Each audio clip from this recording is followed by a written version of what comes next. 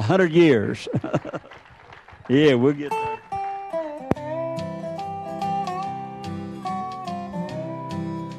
100 years from now, we will all be gone, and we won't argue then who was right or wrong. We will all believe far beyond a doubt. Where will you be 100 years from now? 100 years from now, we won't be concerned if we went without what we had on earth. Only what we did with the Son of God. Where will you be 100 years from now? You will be somewhere forever. There is a place for the lost and the found. Will you be with the Savior? Will I see you 100 years from now?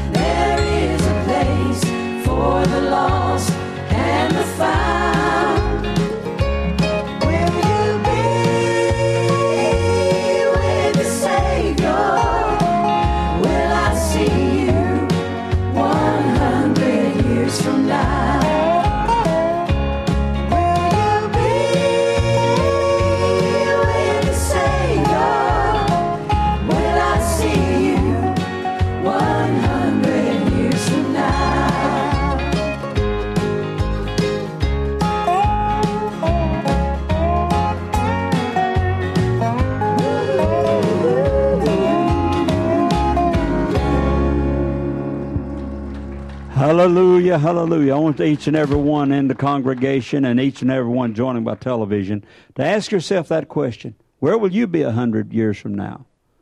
You're going to live somewhere forever. A lot of people think when I die, I'm going to the ground, that's it, it's all over. That's what a lot of preachers preach. They preach soul sleep. When you go to the grave, that's it. You lay in the grave till Jesus comes. That's not what the Word of God says. Your soul is going to live forever. Whether you're wicked, good, bad, or ugly, you're going to live somewhere forever. You're either going to live in heaven or you're going to be with Satan in hell, one of the two, until Jesus comes back to this earth. And the Bible says, wherever He is, we shall be with Him. So if He's in heaven, we're going to be in heaven with Him. If He's on earth, we'll be here on earth. And but ask yourself that question, where am I going to be 100 years from now? Am I going to be burning in hell or am I going to be with Christ? And I hope that the answer is Christ, but you are going to be somewhere. And Brother Cecil, I appreciate him. I appreciate what he stands for. And I want to lift up Sherry Keith also because she's the one that got us started going up there. Sister Sherry got us going up to War, West Virginia, and didn't even know where the place was. And I followed her up there one day. We carried a trailer load and 2 or 3 truckloads of stuff, and she introduced me to Brother Cecil, and been up there several times. But I want to thank God for Sister Sherry because she's continually taking load after load. Even when we're not going, she's still going. Gathering up what she can and taking up there to help them. And like Brother Cecil said, you don't know what poor is until you go there. You don't know what poor is. I mean, our poorest people here in Moore County, You can't even imagine. They're millionaires compared to what they are in war. And so we want all to give that can. Anyway, I want you, if you will, to go with me over in your Bible. If you have your Bible, turn with me. 2 Thessalonians chapter 2. And, you know, church, the Word of God is the Word of God. Doesn't matter whether it's read here under the anointing or read in the First Baptist Church under the anointing or read in War, West Virginia under the anointing. It's the same Word. And you can't get around the Word of God. You can't just take it out of context and say, well, I'm going to change this today. But 2 Thessalonians chapter 2, now we beseech you, brethren, by the coming of our Lord Jesus Christ and by our gathering together unto you. Paul is writing to Thessalonica, the church in Thessalonica. And he says that you be not soon shaken in mind or be troubled, neither by the Spirit nor by word, nor by letters as from us, as that day of Christ is at hand. And the Christians are not going to be shaken when the day of the Lord shall appear. Christians are not going to be shaken or troubled when they see Christ coming in the clouds, when they hear the trumpet. Christians, the born-again children of God, have nothing to fear. Why? Because death has no hold on a child of God. We're going to be rejoicing, and it says, be not troubled, be not soon shaken in mind, or be troubled, neither by spirit, nor by word, nor by letters, as from us, as that day of Christ is at hand. Paul was writing back then, it was at hand. But you see, Paul, at that time, couldn't see what's happening today. Let no man deceive you by any means, for that day shall not come, except there come a falling away first, and that man of sin be revealed, the son of perdition. A great falling away first is what I want to talk about for the next few minutes. The true churches that are standing on the rock of Jesus Christ, preaching the blood of Jesus, preaching repentance, preaching the true word, are seeing a great falling away. Now, those that are giving prosperity messages and motivational speeches and stuff, they're seeing their congregations grow. I shouldn't have said churches. Those buildings where the people are gathering together, they're not even, we shouldn't even call them churches.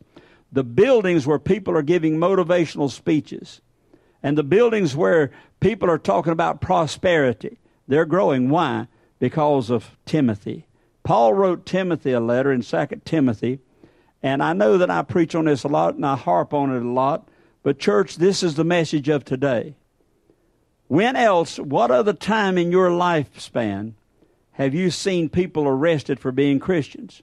When have you seen people arrested for putting the 10 Commandments up? When have you seen people arrested for putting out nativity scenes and lifting up the name of Jesus? When have you seen people arrested for saying Jesus or praising the Lord? When have you heard people say, we're going to take God off of our money? We're going to take God out of the Constitution. We're going to take God out of everything.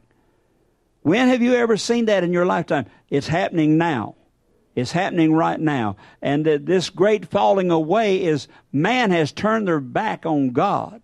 Man has turned their back on God. And the so-called Christians, that they claim to be Christians, but if you're a true born-again, blood-bought child of God, it doesn't matter what the government says. It doesn't matter what the laws are. You're going to put your feet on that solid rock and you're going to stand for what the Word of God says. You're not going to worry about what people think about you. You're not going to be concerned about how many friends you've got, because you see, when you're standing before God at the judgment day, it's going to be you and God. It's going to be you and the Holy Bible. He's not going to judge you by what I say. He's not going to judge you by what the government says. He's going to judge you by what He wrote in the Bible. And you can sit there and say all day long, well, I didn't know. Well, that's your fault, because He told you to study it. He told you to study the Word of God. He told you, He said, faith cometh by hearing, hearing by the Word of God. You need to be sitting under someone that is reading the Word of God. You need to have your Bibles open along with that person and making sure that what they're reading and what they're saying is coming out of the Word of God. because it's the Word of God that's going to judge us. Over in 2 Timothy, 2 Timothy chapter 4, verse 2, preach the Word. Be instant in season, out of season, reprove, rebuke, exhort with all long suffering and doctrine. Now, why would Paul write to Timothy, an evangelist, and tell him to do these type things? Why would God anoint Paul to write over 2/3 of the New Testament? Why would God, the Holy Spirit, direct Paul to put these words in a letter to Timothy? Could it possibly be because that's what he wants him to do? Could it possibly be because this is God's desire? He said, preach the word, be instant in season and out of season, reprove, rebuke, exhort with all long suffering and doctrine. All long suffering and doctrine. For the time will come. Now, Paul is writing this letter to Timothy, so at that particular time, it hasn't come yet. But he's writing a letter to Timothy and saying there's going to come a time. The time will come. And he said, I'm writing this so that David Bibey can read it. And, it'll teach him that time is going to come, that other Christians can read it, other pastors can read it, other preachers can read it, and it'll let them know that this is my desire, to preach the word. Be instant in season, out of season, because the time will come. He said, for the time will come when they will not endure sound doctrine. People today don't want to hear that they have to come out of sin.